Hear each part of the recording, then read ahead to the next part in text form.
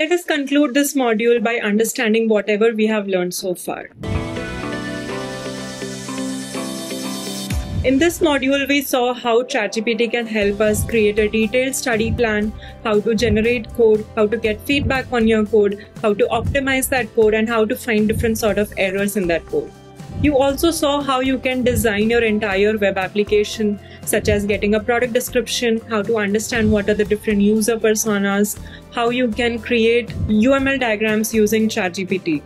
We saw that ChatGPT serves as a very valuable resource for all sorts of developers. It gives you guidance on design patterns, code development, version control, how to optimize your code, and so much more. It simplifies complex technical topics, making them more accessible to newcomers and aiding their transition into a new team.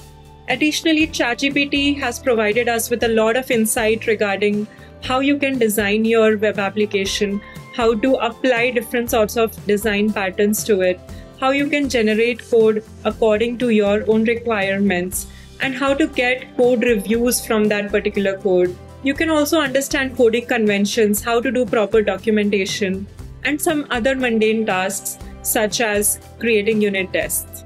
This promotes alignment among different team members and enables effective collaboration among the different members of the team. By using ChatGPT for knowledge sharing and understanding, software development has become a much more smoother journey. However, it is important to understand that it has certain limitations.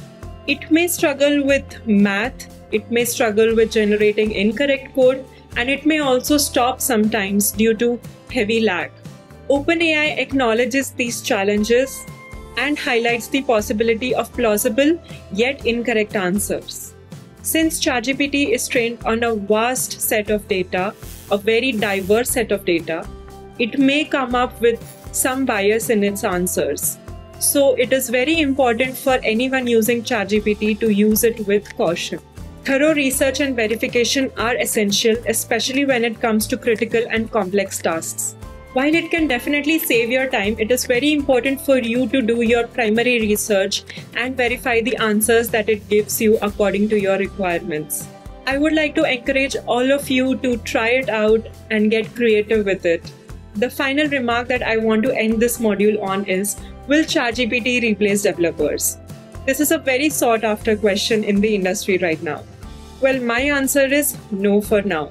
But I want to end it with a note by saying that developers will not be replaced by AI, but developers who do not use AI will definitely be replaced by developers who know AI, how to use it, and how to leverage its powerful capabilities.